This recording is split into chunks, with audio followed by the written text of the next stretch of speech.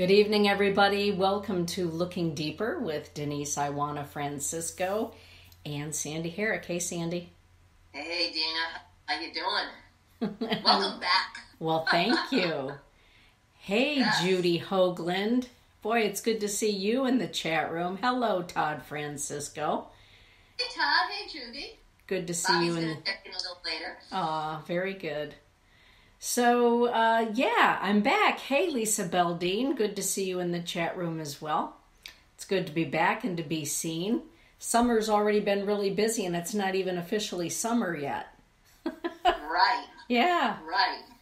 I'm in the pool. That's all that counts. The pool is open, and I'm in it. And that's a good feeling. So what's the weather like up there in New Hampshire? Oh, my God. We're in the 80s. The trees are in full bloom. The grass is growing. The flowers are starting to come out, the spring flowers and the shrubs and whatnot. The animals are in their dire need of being clipped. So that's going to happen. And as soon as I can get in the pool, it's like it becomes my haven. I leave the bathtub and go to the pool. So tonight, I was in between. I had a wonderful busy day today, and I was in between. Just finished a session at 4:00, and I had 2 hours before my women's group, and it was like, and I dragged the hay and the dust, and then I mowed the lawn, and then it was like, well, I want to be fresh for tonight, so it was like, oh, I should take a bath, and it's like, no, I'm going to go for a swim in an outdoor shower. Even better. And it all works out. Yeah. It was good. It looks good. You got some color. It looks like you've been to the beach. Well, I was to the beach. I went to the beach on the island of Santorini in Greece last week. Yeah, and it was just absolutely beautiful weather the whole time that we were in Italy and Greece. And so it was good to be out in the sunshine because you know how I like the sunshine. Felt good. Me too. Yeah, looks good on you. Thank you. Yeah. So, Sandy, tonight on Looking Deeper, continuing with the theme that we kind of sort of started this year, taking a look at who we really are. And we've talked about who we are after the death of a parent, the death of a loved one, our own personal deaths and dying and rebirth. And tonight we decided that we wanted to talk about who are we really with and without our stories. Because our lives are made up of stories. Some of them are given to us at birth by, the people that we call parents or guardians, right? They lay a story on us that we're to fulfill, right? That does happen. And then, through the course of living, the story begins to build. And sometimes the story continues without change. Right. And sometimes it's continual change to the story. Stories are quite interesting in our lives. So I'm hoping that maybe you would be so kind as to do a little centering for us before we go into this topic that, may tweak some emotions and some thoughts in people. Perfect. First and foremost, welcome back. I'm glad you had a wonderful trip, and I want to thank you for all the beautiful photographs that everybody sent on Facebook. They gave us the opportunity to take the journey with you. Thank you. I felt very karmically involved, even from afar. Yes. So it was like, and it was so nostalgic to see those pillars and the artwork and the incredible history that we as human beings really have. So talk about making our stories century after century after century, and the landmarks that are the storytellers now. So, okay, everybody, take a deep breath. Close your eyes.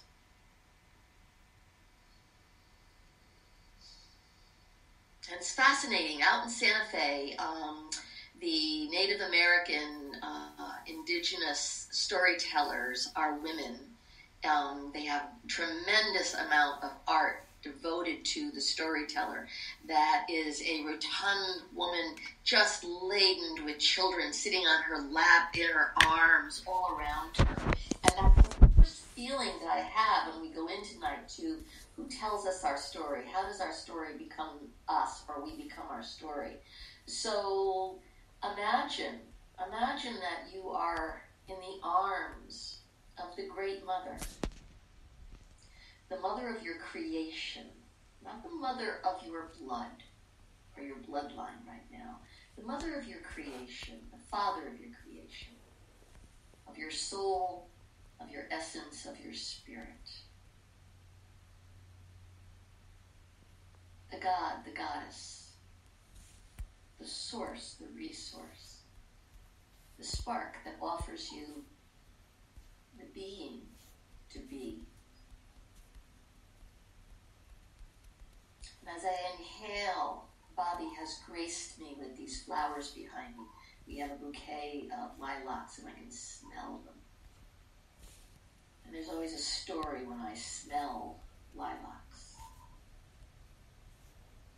So think about what you are when you smell, when you taste. And know that our stories are the foundation that gives us reference. And they're also the books that need to be thrown into the fire or the mirrors that need to be broken so that we can have our own story and not the story that was told to us.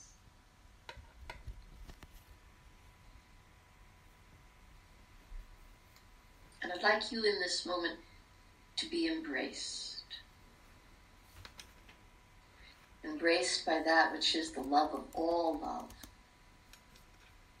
So that you can feel that you are embraced. And that you're safe to tell your story. You're safe to change your story. And you're safe to know the authenticity of who you are. Holy, holy, holy. Sacred, sacred, sacred. Blessed, blessed, blessed. And open your eyes when you're ready and welcome to the show. Thank you. Thank you, Sandy. Yeah. That was a beautiful opening. Thank you. Yeah. For me, my life is constant change, and my story seems to always be changing. That is the story of my life, of my experiences, and the story of who I understand myself to be. And I think that that's part of the journey of a human lifetime or our earth walk, is for our story to morph and to change, but ultimately to grow as we self-realize. How do you feel about that, Sandy? It's so beautifully said, the way that you are expressing it, because our story, my story, it's interesting how, in a therapeutic sense, in a spiritual sense, the story of my spirit, the story of my soul, and the story of my body is a collaboration. It's really, my soul has a story that is ancient and has many experiences. My spirit has the story of coming into this life and really being quite brilliant in the fact that I'm so happy to be here. Yeah. You know, I was lit up. I was a firecracker right away with just, hey, this is great. There are photographs that prove that my story of my inner being just being so happy to be there is the beginning of my story. And I take great pleasure in being able to go back to the reference of that, to see that my core, I was called Giggly Gert, because I always giggled. I could feel people coming to me. I interacted with everyone from the innocence of the story of my initial experience of being alive and seeing, just participating. And then the story of my body having a family of origin, my mother, my father, my siblings, what happened to me. That happened to my body. That happened to me as Sandy growing up. That affected my spirit and certainly imprinted my soul. And being a therapist, it's so important to listen to the stories that we're working out, kind of complicate us from being able to understand our own intimate story of this is who I think I am, this is who I feel I am, but this is who I was told I am, and this is what I was made to be. And now I'm trying to tell the story. So how I feel about it is the wowza effect of how important our stories are. Yes. So that we can explain and clarify and discover constantly at any given time, any given moment, from any part of our history. Yes. And I love, like you going to Europe, knowing now your ancestry, that you have a whole new storyline that validates that inner story that you knew you had, but you were told you didn't have. Exactly. Yes. You know, there was a very poignant moment for me on the island of Mykonos. We had just come from exploring the ruins at Delos. And as much of a history nerd as I am, and I am a history nerd, I did not know that Queen Cleopatra had a home on Delos, that there were temples to Isis and Anubis, in and amongst, of course, the temples to Apollo and Aphrodite and all of those wonderful things. So that was just a brilliant moment for me. But later in the day, Todd and I were at a jewelry store on the island, and we were sitting with a lovely young woman, and she and I began a conversation about Delos, and I said, you know, I didn't realize that Queen Cleopatra had a home on Delos. And she said, well, the vast majority of what went on in this region, of course, at that time was trade. And it was a wonderful shipping way for merchants to come through, and many of the people that came were Egyptian, North African. And she looked at me and she said, are you Egyptian? And it was the first time in my life where I could, you know, look at somebody directly and say, well, as a matter of fact, I am. And she looked at me and she said, well, you know, Queen Cleopatra also had green eyes like yours.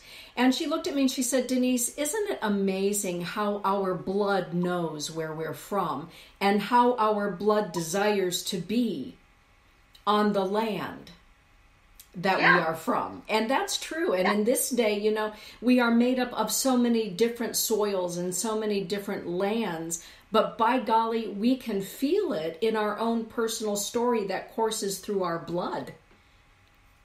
Yeah. I think it's beautiful that the Ancestry.com, all these different DNA tests and ancestry tests. I want to make reference to the commercial that's online or on TV for the guy that stands there with his lederhosen and he's doing his German dance and he goes, I always thought I came from da-da-da-da-da-da, and then he does the Ancestry.com and he finds out he's Scottish and he puts on his kilt. Exactly. God dang, if he doesn't look more authentic in a kilt than he did in his lederhosen. Exactly. And it's just amazing how, that when we put on the tribal artifacts of our blood, of our DNA, we wear our story well. Yes. And everything else is kind of a costume. But that's our badge.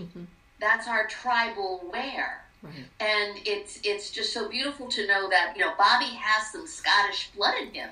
And it's just so beautiful to see that when he had a kilt made for him out of all sorts of things. And when he put it on, there was something natural about him. And when he puts on his a shirt like this and puts the vest on and his ponytail, it's like, damn, baby. He's not a man born from Miami, and they call it Miami from down there. He's a man from the Isle. Yeah. You know, and you can tell that his bloodline has that Englishman, that Scottish, that something, and a pirate. So there's that authenticity when all of a sudden we wear what fits. If I were to put on African American clothes, I could probably wear them because I have that feeling of being African American. But it would not be as beautiful as when an African woman puts on those outrageous colors and all that and moves in that femininity, because the authenticity of the story of their discovering how to wear who they are. Yes. Emulate who you are. Yes. There are photographs of you I was going to say Egypt, and it's funny that's like in Greece, where that Egyptian, all these, there are the artifacts and everything else around you. Your unity oozed out of you, and I made mention of it to you today. Your sensuality as a female was so robust that there's that beauty of there's no holding back who you are when you're in your element. It exposes you. You don't have to expose yourself. It exposes you. Thank you. You're in the garden you belong in. Thank you. Well, and I think that that's true when we find ourselves with people in our soul family. The story that we are, the story that we wear, the story that's inside of us, that's metaphysical or spiritual. And we find ourselves in groups of those sorts of people, of like mind, of like consciousness, all of a sudden as well. We find ourselves feeling more full, more accomplished, more realized. And there are times when we step into past lives that we feel very comfortable and familiar. And Lady Hawk, thank you for the comment. I was with Mystic Travels, of course, in Italy and Greece for 2 weeks with an amazing group of people, astounding group of beautiful souls. And Lady Hawk, you'll appreciate this. When I got back, there was a report waiting for me on 23andMe that most of my relatives here in the United States, my blood relatives, because this is news to me, of course, live in the great state of Texas. So very few of my relatives live above the Mason-Dixon. Most of them actually live in Texas. So I got a big kick out of that. How we connect with, sometimes unconsciously or subconsciously, with people and feelings, and that bring us to the truth of our story. There are so many people, I feel, are told what their story is going to be from a very young age. Sandy, you ever met anybody like that who was told what their story was going to be, or what it should be? Well, I think anybody can just look in the mirror, including me, with, I look in the mirror and my story was, you look just like your father. You must be Richard Harrick's daughter. You are a Harrick. You're a Harrick. And then my mother would say, well, you're a Harrick. And it's away from being a Petersburg, which was her bloodline. Oh. And so my story, by being a Harrick and being told I'm a Harrick, which I do, I look like my father. But then all of a sudden, interestingly enough, there are photographs of my mother's family, which is, the turn of the century, where people are all buttoned up and, all these people. And my brother Robbie looks so much like my mother's side of the family that it's staggering, because he looks just like my father. And the storyline is, and here we'll go deeper. Being told I'm a Harrick means then I belong to the story of my father and my father's people that my mother addressed shame to. Ooh. Wow. And being a Harrick meant that I belonged to a group of people that were hard workers, blue-collar workers, but they were not an educated family. They weren't educated people. And so this is, we're going into the shadow now. And this is not to make anybody right or wrong, no good, no bad, no evil, no poor me, no whining. This is to allow the ownership of how, when we're told about our story or told a story about us, that when we don't have a self-edit, that we believe the story we're told. And then we start to wear the shame or the claim or the fame of our story. And does our story make us who we are, or do we have to break the story to become who we are?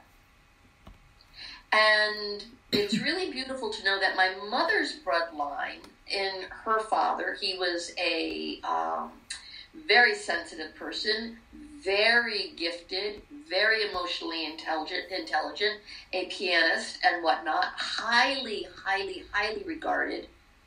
And it's fascinating that we were never told we were like a Petersburg. Oh. Wow. And yet, exactly. But as soon as I got into metaphysics, the one and only person of my bloodline that came to me was my grandfather, Herman Petersburg, who gave me the story of my spirituality in mysticism. Wow. And so it's interesting how my grandfather brought me the story of his and my lineage. When I am riveted with energy. And what that says to me, like as in you, that the mysticism inside me came to claim my story or tell me my story. Yes. So it wasn't just given to me somebody who had opinions or some angst about Harrick's. Right. And so I was able to get another storyline. And my mysticism is aligned with something. And even though my father is very, very psychic, I started to homogenize, and that's an interesting word, because my father was in the milk business, homogenized milk. I became homogenated with my human story is one thing, my spiritual story is something else. And the beauty of my grandfather coming to me, telling me my story, meant spirit did not want to invalidate me with my humanness. It wanted to incorporate me with my spirit and my humanness. Yeah. It's fascinating the way that this conversation is going regarding the story as it originates from our family. Carla Jo is saying people look at her and say, you must be a Worth, you know? And Cindy Lynn is saying, and for heaven's sakes, don't ruin or tarnish the family name. Don't ever do that. And Lisa... Well, I did. We'll get to that. Lisa Baldine is saying, I physically resemble both of my parents, but deep down never felt in alignment with any of my family except her mom.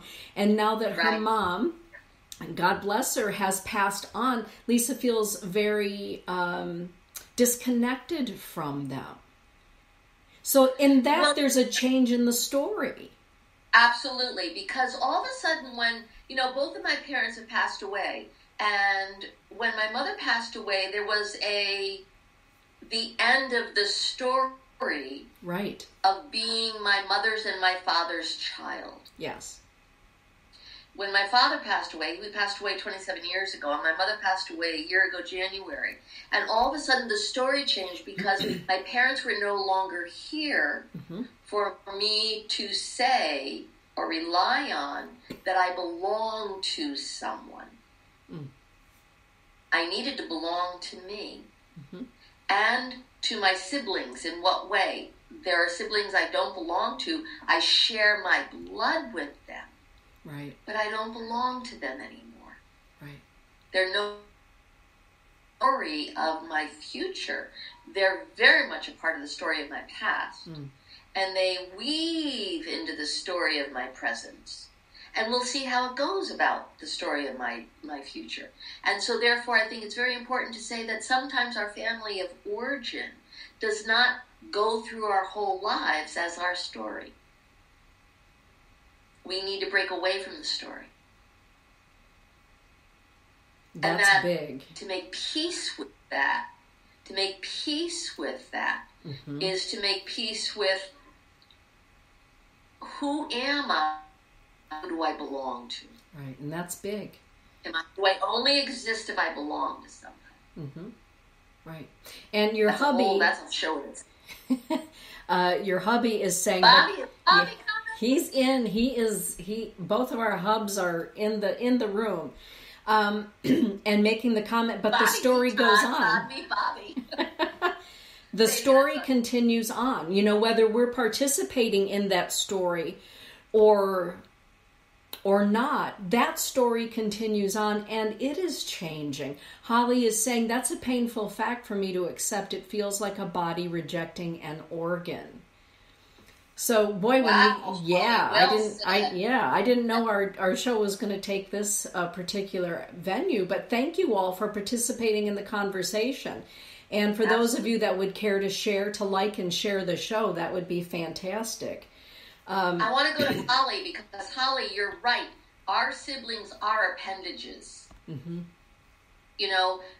We lean on them. I'm the second oldest of 7 children, and I want to honor my sister Carol right now, the oldest child, because she became her story became she became the surrogate mother, because my mother, having 7 children, she was fragile. There was all sorts of things. And whenever my mother was overwhelmed, Carol literally got picked up from school, brought home to take care of the children. Oh, wow. And so she became the mother to these children without being labeled the mother. Mm. And I did not have children because I felt very, very clear that I already fed babies, changed babies. There was nothing in my DNA that needed to have a baby because I had so many babies, being the second of 7. That means I brought up 5 kids. Wow.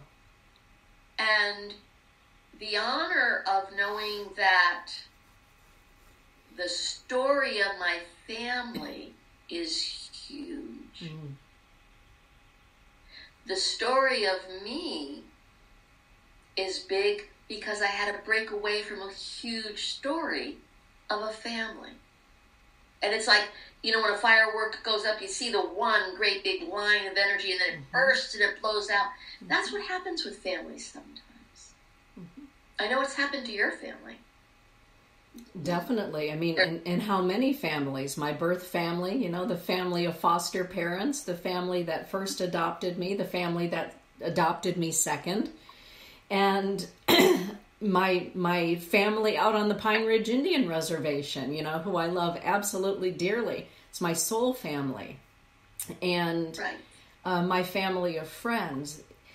I've learned in my life that my story is not dependent on origin. It's dependent on the movement of me and my life. And, my dad, the Sarge, taught me at a very young age, that family is not necessarily determined by blood. Well, as an adopted child, how wise of him to be able to support you with that information. Absolutely. And he was right. And my father, because he did want children, he couldn't have children. He wanted children so desperately, he nearly adopted children from Korea, Vietnam, while he served in both of those places. And lo and behold, when he comes back stateside after Korea, he finds out that there's a little girl available in Memphis, Tennessee. That'd be me. And so his idea of being a father or being a child was not based on bloodline, and who he enveloped as his family. You know my friend Darlene, right? And my friend Kelly. And they were daughters number 2 to him. And he would say, okay, daughter number 2. Okay, daughter number 2. And he meant that. Right. He meant that. But there are stories that we assume as adopted people. This past weekend, I was having a great conversation with David Sturkin, who's also adopted. And for those of us that are adopted, yeah, who doesn't love David Sturkin, right? Cat is amazing. But as an adopted person, it's called the adoption Kool-Aid.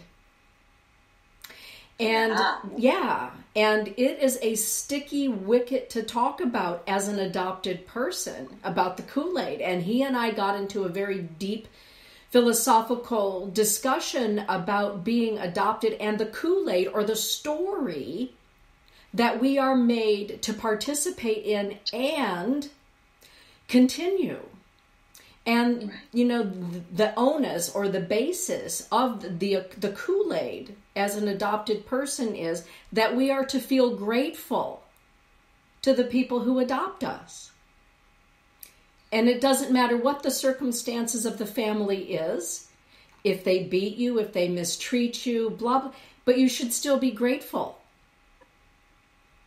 And by the way, not only should you be grateful, but you were chosen.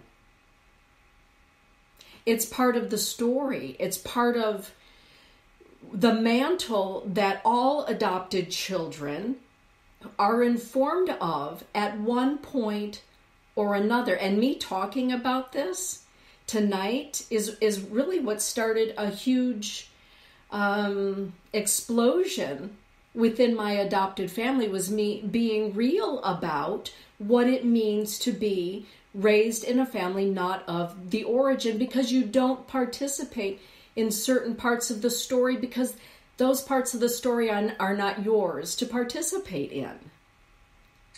I want to be able to describe to you what I'm surrendering my body to feel right now, because I don't want to resist it. There is a swell of heat moving through me. There's almost a suffocation. Mm-hmm. And a heat on my body as you tell your story. And I want to say this to David also, so I hope you see this, David. It's as if hearing your story, when someone claims you or buys you, yes, or brings you in because their desire to have means that they pick you or your hand delivered. They don't have you. Yes. Then their projection of their need of you becomes their claim of parent. Yes. They get to be a parent because you provide them with the identity of being a parent. Yes. And as you provide somebody with the identity of being a parent, you are also denied the identity of being a child to a parent. Yes. Yes. And it's giving me that suffocation of the air. Whose air do you breathe? Do you breathe your air, the air of your core family, of the family that tries you out, the family that finally says, I want, therefore you are entitled? And as a child who is born to the people who had sex and conceived me, I would like to say,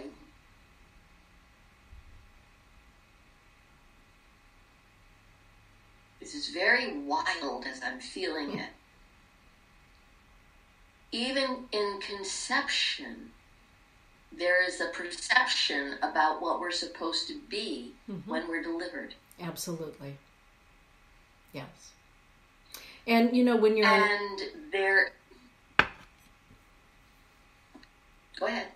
When you're trying to fit into the story, any one of us, at some point in our lives, we try to fit into the story. Exactly. Who I am as Sandy is different than who I am as Sandy Harrick. And it's fascinating because when I got married, and you have name identities. When I was married, I became Sandy Mudgett, and that never rang true as my name. And it doesn't mean I didn't love John Mudgett. It meant my mother's story, and that was going back to the beginning of our show, my mother's shame that I was living with someone in 1969 rather than being married in my own apartment, 21 years old, free white, 21, 1966, living with someone from Vietnam. And she says, you will not shame my name by being unmarried. I got married. So the story was, if I want a family, I had to get married and take on another identity. Rather than be comfortable and allowed to be in the identity I was experiencing. Right. And taking on that identity, taking on her story, and I say this to John Mudgett with all the respect and love in the world. Mm-hmm. I asked him, standing next to a Chevy, or maybe it was a Pontiac, and it was one of those great stories of, my mother wants us to get married, and well, we're kind of getting on. Do you want to get married? And he went, well, why not? We loved each other, but we were not in love with each other.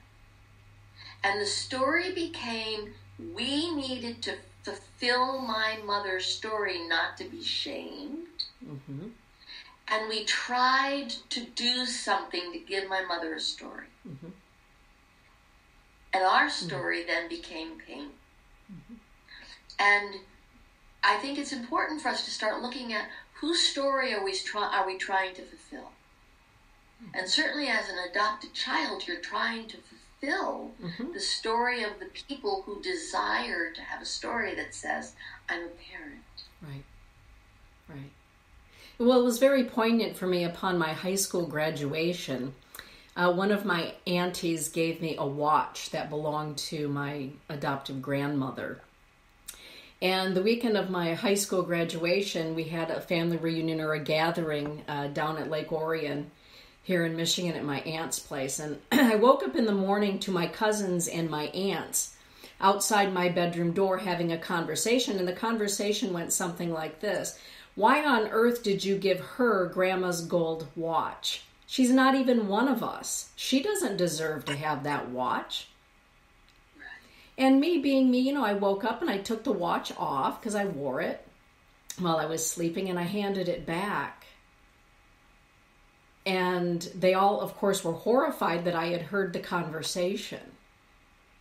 And they didn't know what to say. And all I said was, I'm sorry that, this was gifted to someone that you feel doesn't deserve it or isn't in alignment with having it. So please take it back. Doesn't belong to the story. Doesn't belong to the story. So please have it back. And in that moment, because it's so poignant in my memory, one of the last times that I talked to my dad, he and I talked about that episode. And it was very poignant for me that wasn't my story. Right. And so the search began for, but what is my story now? And who am I living my story for? Some of us live our story for family, for friends, for spouses, for jobs. How many people hand their life and their story over for a job that makes them absolutely miserable, and yet it becomes their story along with the misery that it provides? And so I remember very vividly thinking to myself, from here on out, I'm going to search for people, places, and things that resonate with my soul. That's dangerous. Yeah. Yeah. I was telling you earlier today about something that happened at Assisi. Yes. We were at Assisi, actually we're in Laverna, which is the place where St. Francis of Assisi received the stigmata, the markings of the crucifixion of Christ. And we had a beautiful guide. Her name was Sister Angela Rose from Germany. She was German, and just gentle and a beautiful soul. And here are 27 of us. Okay, go ahead. Say it again, because I just lost you. There was a bleep in the screen. Okay, her name was Sister Angela Rose. And she was a poor Clare. St. Francis had, of course, the Franciscans, and his best friend was Clare. And so the poor Clares, followed Sister Clare. So Sister Angela Rose is a poor Clare. And she's there at this magnificent place of peacefulness where St. Francis of Assisi lived out the rest of his life. And at one point she made a comment about the fact that the name of my travel group is Mystic Travels. And a couple of ladies kind of chuckled. And Sister Angela looked at them and said, "Why are you chuckling? Mystics and mysticism are beautiful. And what I'm about to tell you during the course of our tour, I wouldn't tell to any other tour group unless they were named something like Mystic Travelers." And she went on to say something that was so beautiful. She said, before we're ever even born, we're given a dream. And the dream that we are given by our Creator is planted in our heart. It's planted in our soul. And our soul knows the dream. And as we're living our life, we can either live the dream that Creator gave us and put in our soul or not. And we all know that when we don't follow the dream that our soul has for our life on earth, life becomes miserable. And no matter what that dream is, when we follow the dream of our soul, our life becomes peaceful and meaningful and full of joy. And we all just sat there with our mouths dropped, especially people who were not Catholic, who had preconceived notions about Catholicism, or those that, had bad experiences with Catholicism, because here's this woman saying, you've been given a dream, go live your dream. Walk your story. Right. I want to validate that, and there's an echo. When I was in the school of horsemanship with Klaus Ferdinand Hempfling, the first slide that he put up on the first school that he was teaching about horsemanship was of a beautiful black woman, all in white, holding the symbol of a white horse. And he said that the horse came from the dream of an African consciousness. And it was voodoo, not voodoo the story that it became, right, but the voodoo in the beauty of the mother. And when I saw that, my story quickened, because I thought, that makes so much sense. I have had 2 white horses. I dreamed of horses. And to think that horses were a dream that comes true from some rich African consciousness, from a beautiful woman or man of great origin, originality. Right. That, God, makes me want to cry. To make a dream come true, and I just had a dream of Silver and Razzle, it's amazing, and my mother, that when we dream, the stories of that depth of our unconscious that says, dream the dream that brings you the freedom to be who you are. Yes.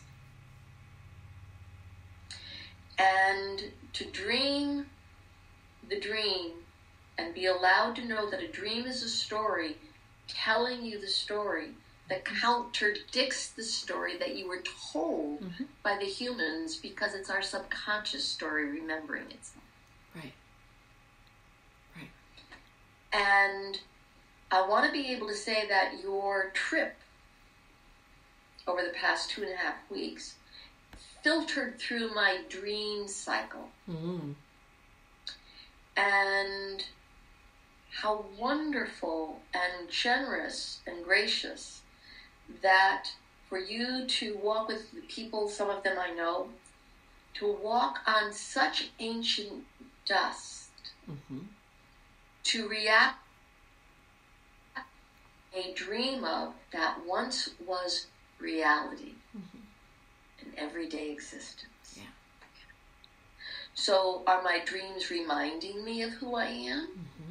Or bringing me to the point of, you need to remember of where you were, where you are, and where you're going? Right. Yes. And my story is bigger than this life. Absolutely. All of our stories are bigger than this life. Yes. And, you and I texted each other throughout your trip very gently, very, very spontaneous. And it's wonderful to talk to you and say, I texted you as you were standing at the Coliseum. Literally. Knowing that, I'm honoring, I was there with you.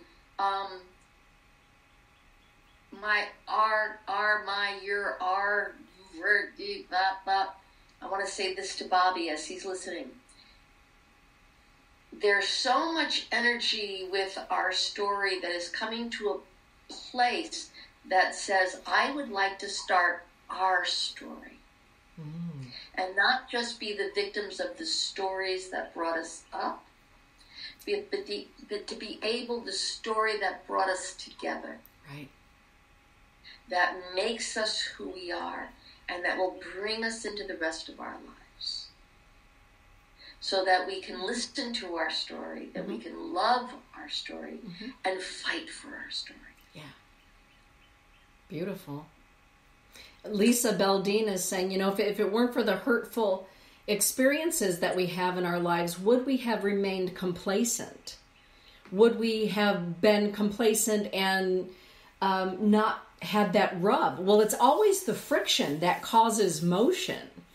And so, yeah, absolutely, Lisa. Without the friction and, frankly, the grace of the friction that we undergo in our lives, I'm fully aware that at the end of this particular lifetime, when I get to the other side, I'm going to look at all of the people that caused me the greatest rub, the greatest friction, and say, thanks, you did a great job in helping me to fully realize what I came to realize on the earth plane. So you are absolutely spot on. Yeah.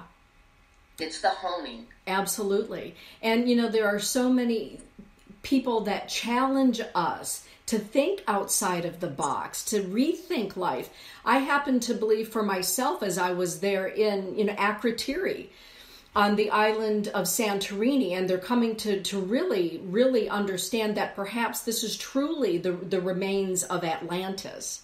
Archaeologists around the globe are working around the clock at Akrotiri and uncovering things that really are pointing to this being the place of Plato's Atlantis. And so you're right, Sandy. At all times, I am a person who believes, and this is just me, that I'm living all of my lifetimes now with the ability to tap in here or to walk through there, have a moment of deja vu over there, or to be standing in the Colosseum in Rome and for the first time in my life feel myself as a female gladiator. I didn't even know there were female gladiators. And yet I'm standing in the middle of the Roman Colosseum, and I know every nook, I know every cranny. Our guide didn't even have to tell me anything about anything, because before she said it, myself had already told me. And as I'm standing there thinking, holy, where is this coming from? I receive a text from Sandra Harrick. I know. Saying, I was standing right there with you. I'm standing wherever you are, I'm right there with you. Well, Sandy, as a matter of fact, I'm standing in the Roman Colosseum.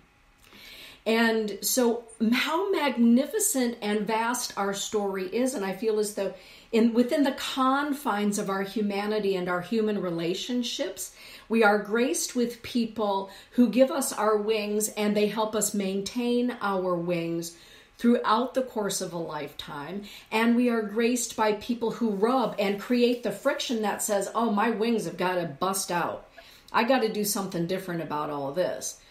And so in either way, I believe we're walking in grace and coming to understand, when do we let go of a part of a story? When do we let go of a story? When it's over, because all stories have an end. There you go. How do you know when a story has ended? Well, several ways. It either walks out of your life, or slams you in the face with, you better pay attention, or you feel there is no longer a breath to keep going. And so therefore the end of the story can either take your breath away because someone said this is no longer giving me air and I can no longer breathe this air with you. Right. And we're shot. Right. Or when someone comes and says their story is different than yours now, and they need to be honest in following their own story. Right. Absolutely. And we have feelings about it. When something dies because the story is done, and we don't know that, there's so many books I have read or movies I've seen or series that I've watched that I can feel the end of the story coming. It's like I grieve, not befriending it in the ritualistic daily or weekly or monthliness of it. And I am not easy when a story is broken from me about it, but I am very rigid when I am breaking a story. So it depends on if I'm done with a story and the story's done, I'm a little chilly. I have to be honest, because it's just not there anymore. Right. And I have hurt people's feelings deeply because they still had need of being a part of my story, and I was done with that story. Right. And I have been horrified, overwhelmed, taken to my knees when someone said, "Yeah, my story with you is overdone and out," and and I'm left with my fantasy of the story or my desire for the story to continue because I don't know who I will be without that story. And I have to create another story. Right. Or find the story that's next. Right. It has always happened, but that doesn't mean I didn't grieve or that I was confused as to why a story would end without me knowing it coming to it. But there's that intelligence in all of us, and I know you know this too. I have never been gaspy, shocked, it's over, right, without some forewarning. Yeah. There's that, look at the signs, pay attention. Yeah. But my desire that the story went on was deeper than my ability to see that the story was fading. Yeah.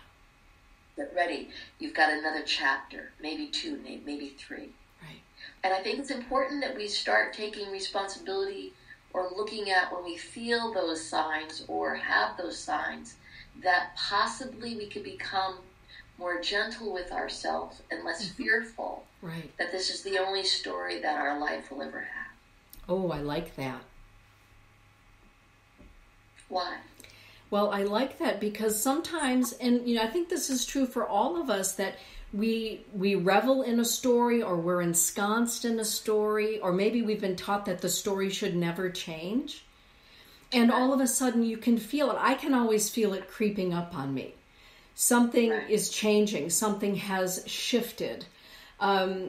Something is no longer amenable or in alignment. And I can feel it. You have bona fide premonitions and intuition. Absolutely. You and I discussed it today, and today revealed itself. Well, exactly. And understanding that our story does change, the story of others changes, that the story should change, we don't have to like it, helps us to understand that we're not exclusive to a single story. And Kelly Manson, I love this, Kelly. Some stories should have... I love this. Some stories should have ended sooner than they did. Yeah. That's true. Yeah. Yeah. That's true. Yeah. There's a real deep wisdom here that we're starting to kind of circle around. And that is based on the fact that you have just gone to a very profound karmic experience with a group of people that you shared it with multiple individuals without even knowing how many. That we all collectively have gone through the story of your travels and all been affected by it. And when you and I talked today, I really wanted to make tribute to, you took me to places karmically that I didn't need to necessarily go to physically to have the story activate, because it was activated because you were physically there and I was paralleling it with you whether I was physically there or not. Our intuition, our spirit, our soul was traveling together.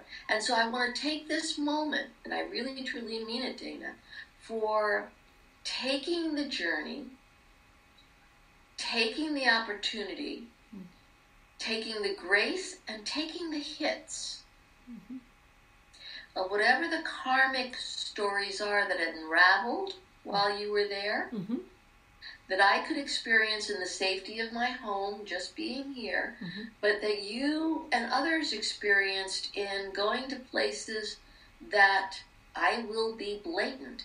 I'm not soulfully ready yet to go to, because I know the story is so huge. And it doesn't mean I will never go. It means I know that I have trepidation about going because it's not my time to go. I can't go out of desire. I need to go out of the fire being lit that would take me there. And you'll enjoy this, Sandy, because, before I left, as you know, I have a very dear friend that is walking through a very intense fire with cancer. And every other week, since I was gone, I send her a "I love you just because" greeting card. And in the greeting card, I write to her everything that I love about her and all of the ways that her life has blessed me. So the day before we left for Rome and Greece, she sent me a message and she said, "I just got back from spending time with my family. And thank you. And I'm wondering, Dana, if you would do me the favor of posting as many videos and as many photos as you possibly can from Italy and Greece, because I know my soul is happy there." And I said, absolutely, I will. And so that's why there was this plethora of videos and photos, is because the "I love you just because," which I learned from you, and shared it with her, and I continue to share it with her. And somebody said to me, "You are like on a bender with posting photos and videos." And I said, "I'm doing it for a very special person. And hopefully others along the way will enjoy them as well." So the connection, as somebody is leaving this lifetime, knowing that being present with the photos and the videos in Greece and Italy is easing the transition time. And remembering how many lifetimes have already been lived since then. Yes. Bringing some substantial resolution and healing. Yeah. So that in the next lifetime, there's already "I love you because" you exist again. Yes. Oh, yeah. Yeah. Yeah. Yeah. And I want to say this to your orphan. I love you because you exist. Plain and simple. Doesn't mean you had to exist through someone. It means you, no matter how you got here, you determined that your dream would exist. Yeah. Thank you, Sandy. I love you too, as you know. And for me, this whole talk about stories, it's kind of the volumes, like a treasure chest of experiences, and our soul is so vast. And I think to myself, what a gift it is when we have people in our lives that gift us with the room for our story to change. That gift us with the space and the love to be there as our story is changing. Like with my friend, her story is vastly changing. And she said to me, I'm really at peace with where I'm going. And I'm still at peace with being in my body. Thank you for being part of this journey with me. There's a beauty that is very substantial here. And where I want to go with this very sweetly, very tenderly, and very fiercely is we never know when our time is up. That's right. We never know when the story's over. Right. We never know how our story is supposed to really teach us. We find out we're being taught by our story. Mm-hmm. We also know that the story that has been placed upon us can either suffocate us or be the soil that allows us to bloom. Bingo. Yeah. And we have to be attentive. We can't just assume that everybody loves us or wants to hear our story. Right.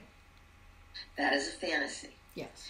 We also have to know that our story is important, but it's not the only story to be told. Yes.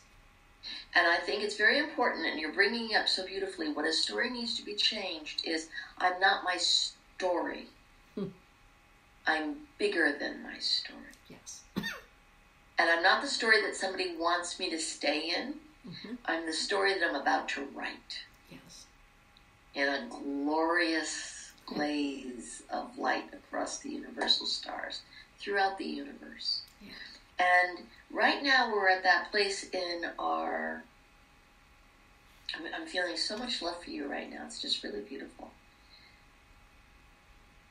Almost our stories are just beginning. Yeah. Because so much story has been reasoned with or made peace with or finally therapeutically, energetically, lovingly, metaphysically, however it needs to be transitioned and shifted, has given us the place of a vacant blank page to write a new story. Yeah. Come on in. Body's walking in. Oh, hey, Bobby. Well, it's me, us and the rest of the world. We're still on. When we were on the island of Mykonos and we were getting ready to sail over to the island of Santorini, I was having this great conversation with my friend Bev Borman, because Bev got sick during the trip. And, you know, when we're processing past lives, experiences, who we are, shedding the stories, embracing the stories, it reminds me of Amantha Murphy talking about the weave. And Bev and I were waiting for the ferry to Santorini to come in. And she said, you know, Dana, I really do feel as though this whole idea of purging and realigning and the fact that I've been, you know, very sick on this trip is that I'm experiencing changes. I'm having my own vision quest. Well, if anybody doesn't know they're on a vision quest when they take a journey with you, and many are disillusioned. Well, exactly.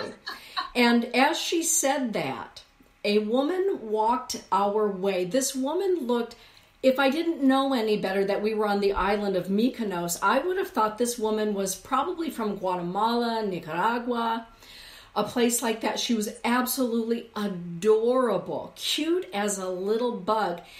I could see her from the front. She had on a pink t-shirt that said Angel. And she came and she sat on a little pylon right next to me and Todd and Bev and the rest of the group. And on the back of her sweater and on the sleeves of her sweater were spiders. Big, huge, woven into her sweater, Iktomi, grandmother's spider. And Todd looked at me and I looked at her. She was so doggone cute. And Bev continued to say, you know, I feel like I'm really releasing some things from my life and embracing other things. And I said, you mean like the weave? The tapestry of our lives sometimes has to unweave and unravel in order for it to reweave in new ways. And she said, exactly like that. And I said, Bev, take a look at the sweater on the lady sitting right. And she looked at me and her eyeballs got really big. And in that moment, that sweet little woman who had a black duffel bag 3 times bigger than her got up from the pylon and she walked off with her duffel bag that was very, very full. And Bev said, well, she had spider. It's about the weave. And I said, and her pink t-shirt said angel. Now, for some people, that would just be, wow, how sweet that cute little lady wearing an angel t-shirt and a spider sweater came and sat there at that moment, and when you were done with your conclusion, got up and left. But I felt in my heart that was a moment of grace. And I said to Bev earlier today, Bev, one of the things that I love about you is your ability as a person to walk through a fire, because I've seen her walk through many a fire. I said, you walk through the fire, and you're one of the few people that can describe the beauty of the fire as you are walking through it and hold the treasure after you've come through it and you're standing there in your charred remains in a moment of regrowth. And she said to me, thank you so much for saying that to me. And I think that a lot of us experience walking through the fire of change and burning away the old volumes. Not that they really ever go away. They are in the akasha. Say it again, because you just blurbed out. I think that our story, sometimes we have to, burn the volumes, let them go, destroy them, and out of the ashes, like the phoenix. Sandy, for you, when you're having a moment of becoming the phoenix again, how do you pick your stuff? I've got a Twitter. Go ahead. How do you pick yourself up by your bootstraps and say, okay, we're rising from this story and we're being born into a new one? How do you make that transition for yourself? So I need to be really human in being allowed to acknowledge that I am not gracious when change comes if I don't like the change. If I like the change, yippee-ki-yay. If I don't like the change, holy mother. and there's that duality of consistent resistance or insistence that I want change all the time when I'm frustrated with that life is not as engaged as I want it to be, that validates or radiates the gift I've been given to be a spiritual person. I also know that when my humanness is in the strangulation of being human, by being forced to have to face, not everybody wants to be with me, not everybody wants to make my life simple, and not everybody agrees with the way that I live. Right. My humanness suffers from, why is my humanness so different than others? Excuse me. So making peace with it takes time. Excuse me. It takes substance, and it takes the processes of realizing nobody's put here just to make your life easy. Right. It's to give you the reality that life, that I'm in that moment right now, where I'm walking around saying, I am so grateful for every hardship that I've had that's given me the life to stay free. Yeah. Because my dream and my barter is about my freedom. And it's amazing to be a free person at how you have to fight with something that says you aren't allowed to be free. You can only obtain who you are by being obedient and consistent to ritual.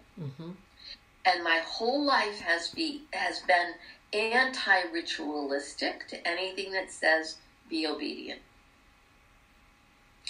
To make peace with the fact that I piss people off for being a renegade, including myself. But I am peaceful with the fact that my renegade, and it's interesting, one of the first horses that I ever got to ride that was ours was named Renegade. Oh. And I got on him bareback, just bareback, buckskin, to know that I knew how to get on a horse without a saddle and my goodness, Gesundheit, without a bridle or a saddle, because something inside me knew I knew. I didn't know what I thought I knew. Mm-hmm. I knew what I knew I knew. Mm-hmm. And I think that's very important. Sometimes we think we know something and we don't. And sometimes we think we don't know something and we do. Yeah.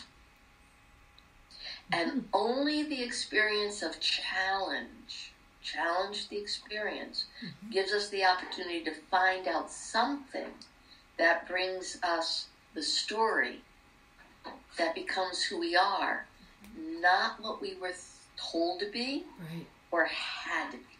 Yes.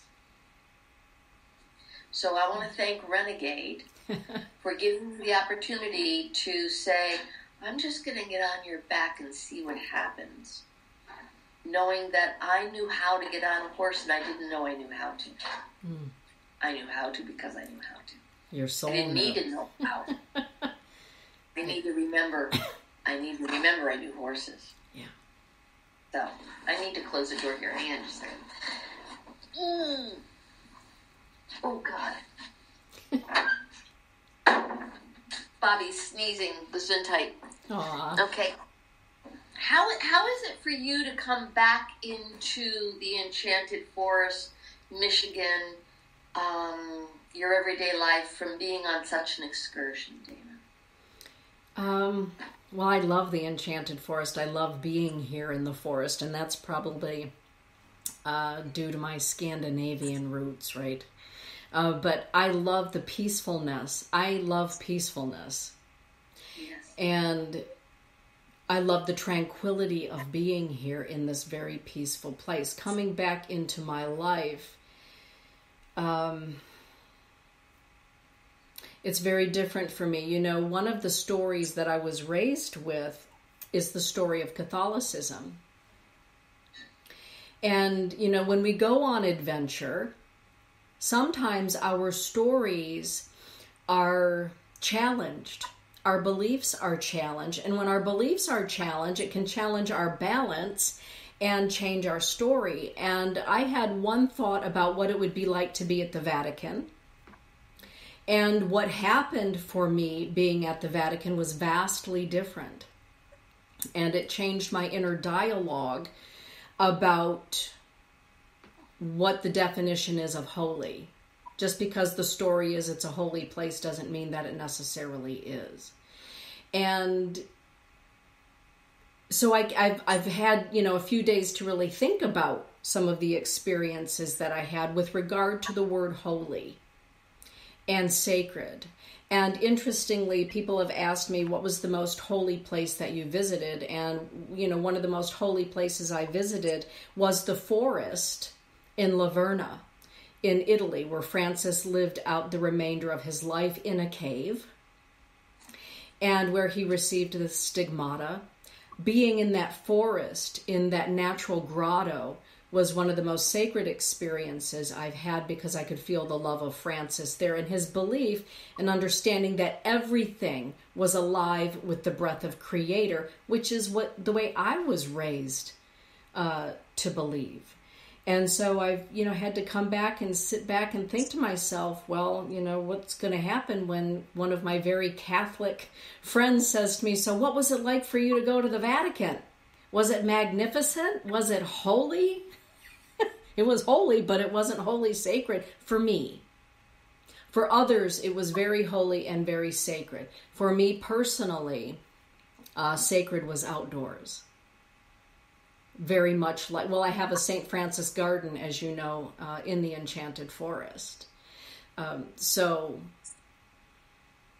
I don't even know why I went off on that bender about the Vatican. So maybe it would have been just better if the good Pope Francesco had been there, because I think he's a pretty cool guy. Well, I want to validate the fact that even the story of the Vatican is so challenged right now. Yeah. And it's been challenged for a while. In the 80s, when I was living in Europe, the Vatican was being exposed as a very diabolical, dark vehicle for all sorts of things. People were being hung on the bridges. It was being exposed for laundering money. It was the challenge of pedophiles being priests. And so the Vatican as a vehicle for Christianity is one thing. A house for men and women is another thing. And the Museum for Artifacts throughout time is something else. And so the Vatican, for me, is it's kind of like D.C., here in America. It's a city unto itself. Yes.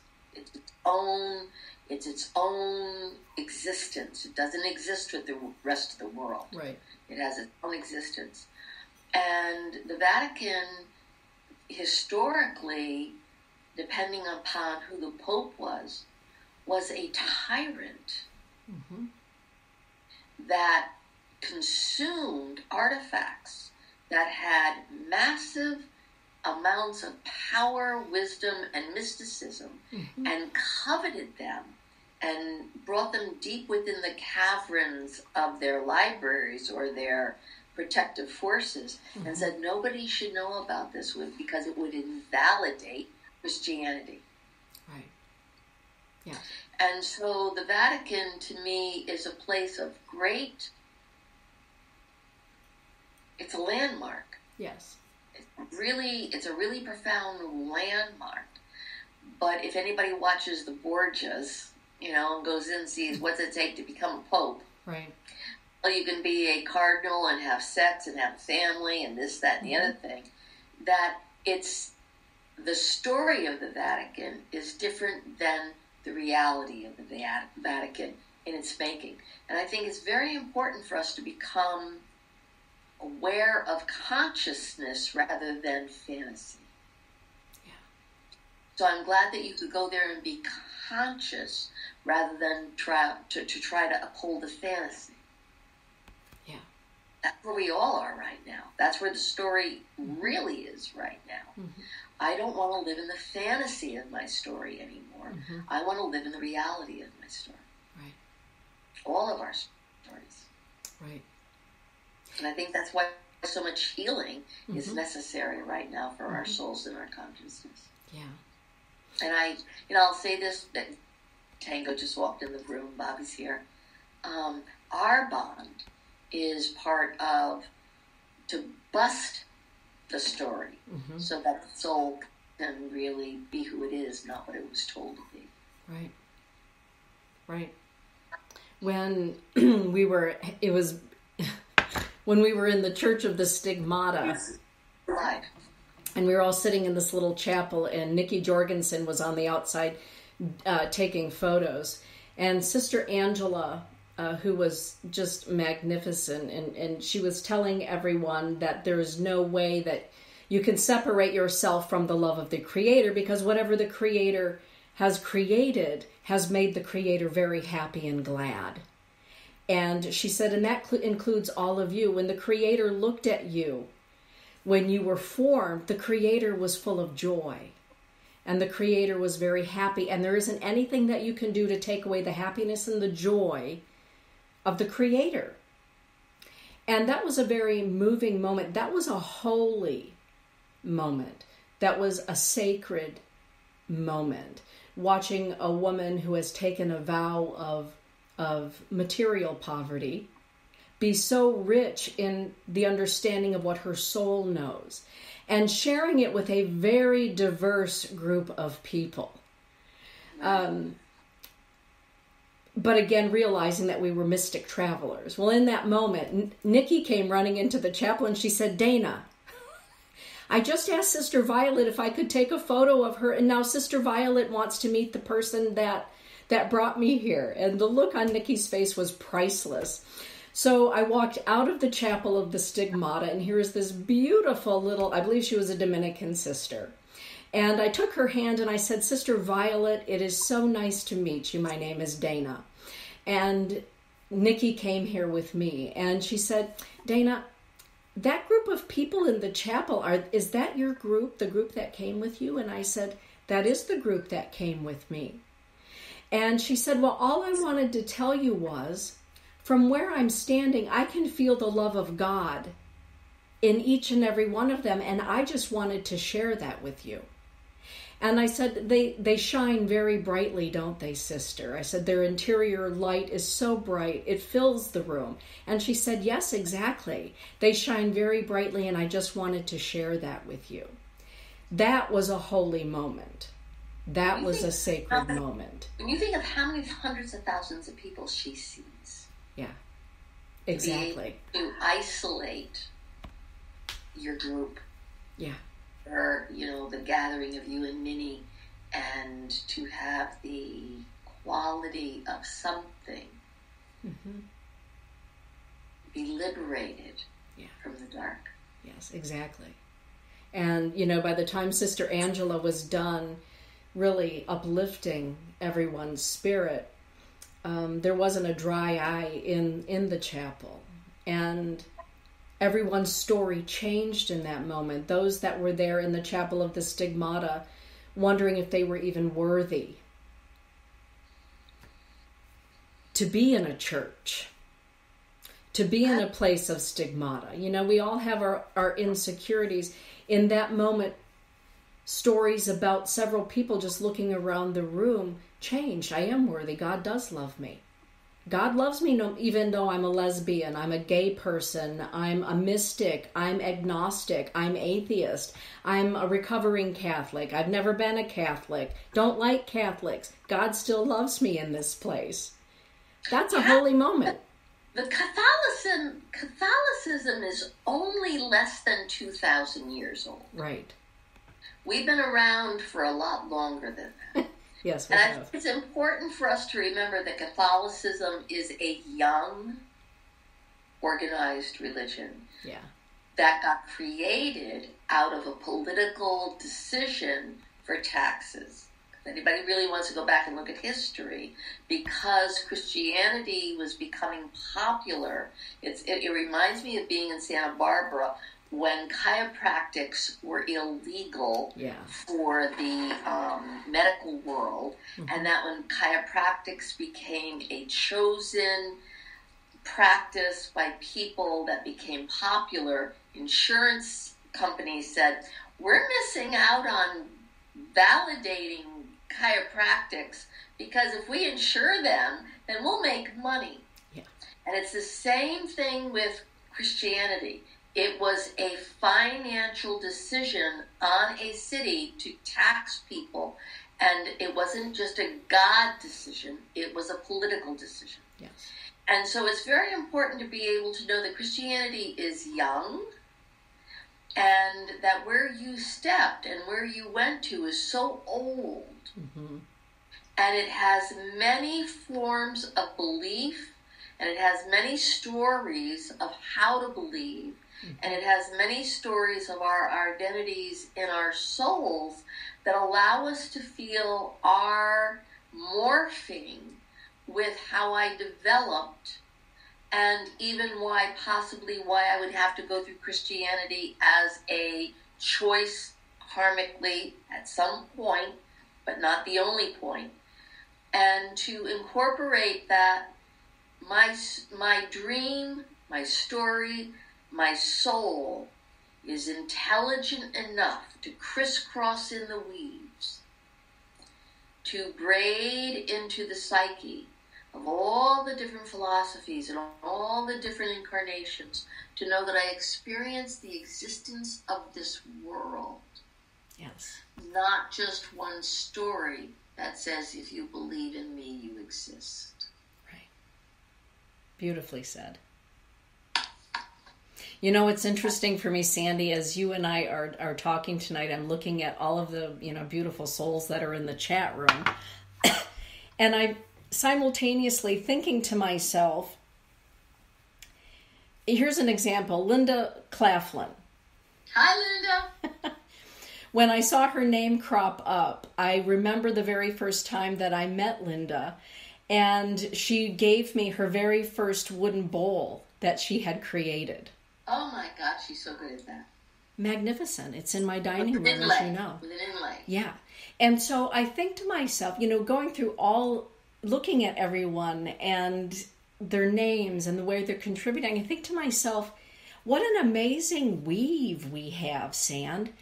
And some of these people I've not ever met in person, but I've met them in the weave, in the ethers. My soul knows them. They're part of the beauty of my story. For however long they are in the story and maybe segue out, or like Kelly Spencer, there was a little 35-year, you go live your life, I'll live mine, and then we'll come back together when we're supposed to be adults. And isn't it magnificent, the story and the weaving of the story, Sand, and the unweaving and the reweaving? I want to say that because we have the generosity of our lives being given to us to live, mm-hmm. we have some hindsight and wisdom to look back in our lives or upon our lives mm-hmm. with the story of our lives and go, there's the weave. Yeah. Now it makes sense. Yes. There's the coming home, finally. Yeah. On my 70th birthday, standing at the windows at the top of the mark and looking out at San Francisco, I saw something and I reflected in an energetic mysticism that made sense of the totality of my existence in a way that a calm came to me with the dominoes, all from the beginning to that moment with, it makes sense. Mm-hmm. Because I'm standing at the pinnacle of something that San Francisco is so important to me, but I can't live there. Mm. But I can be there. Mm-hmm. And to be there and turn 70 and know I had to respect that if I lived there, I would not have had the life. Mm. If I visited there and lived my life elsewhere. Sometimes we can't be where it is we think we're supposed to be because where we're meant to be is held together by where we think we're supposed to be. And I can visit where I think I'm supposed to be because it remembers me so dearly. Yes. And then it says, you are born here and you need to leave here so that you can understand the universe, not just where you're created. And there's that beauty of, and I want to be able to honor, if a child dies 3.5 seconds after it's born, yeah, it can still look at the totality of its existence mm-hmm. because its life is not just those 9 months mm-hmm. or how many months. Right. Held in the womb. Mm-hmm. It has eons of stories yes. before it. Yes. And it's about compassion, not necessarily rationalization. Because we can't always rationalize why we have to feel so much pain. Exactly. But we can have compassion for the moment of the story. And I think of Susie and Freddie when I say this. The compassion of their story is 7 years in the love story, but their whole life in the loving story. And when we make an agreement with someone to say, I'm going to love you until the end of time, we never know what that time is. That's right. And that's the story of that moment. That's right. And then the rest of the story continues. And for you to go to such, and I want to say this from the way that I viewed it through Facebook, because I would look at those photographs, and I've seen those photographs how many hundreds of thousands of times through books or through stories that were on video or movies, this, that, and the other thing, or through studying history. But to have you send out, or David send out, or Nikki send out, or anybody that was sending out the Facebook, here it is, here it is, here it is. Mm-hmm. It was intimate. it was personal. It was no longer a book on my lap. It was no longer a movie over there. It was no longer an assumption. It was a beloved walking a stone that we walked upon, bringing me back to where I loved, and reminding me of a story that may be starting again. And I see in you, even now that we talk, that something is so done. Yeah. There's so many stories. Yes. And that going on these stones, going and touching these pillars, going and being a part of the ancientness, that you get to continue a story now in a way that your soul is living, not the debts you may have needed to pay to other souls and their stories of you. And yours went down. So there's a whole new story. Thank you for doing that. And so it begins again. It continues, as Bobby was saying. Yeah. So with that, Sandy, our 90-minute show is complete. And Cindy Lynn, who views our shows and listens in, it appears that you and I get to meet her at ordination graduation in November. Yay! That will be great fun to finally get to see her face. I remember the first time I saw Lady Hawk, Catherine Harrison. It was like, wow. Harley, wait! I want my turn. Exactly.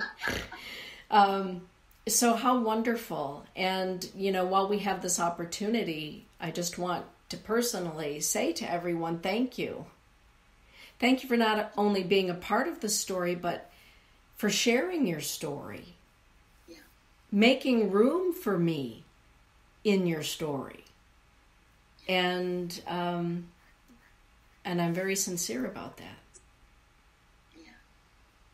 There's a humility in knowing that our stories collaborate in the weave, in the braid, in the grace, and in the allowing the disgrace to be eliminated.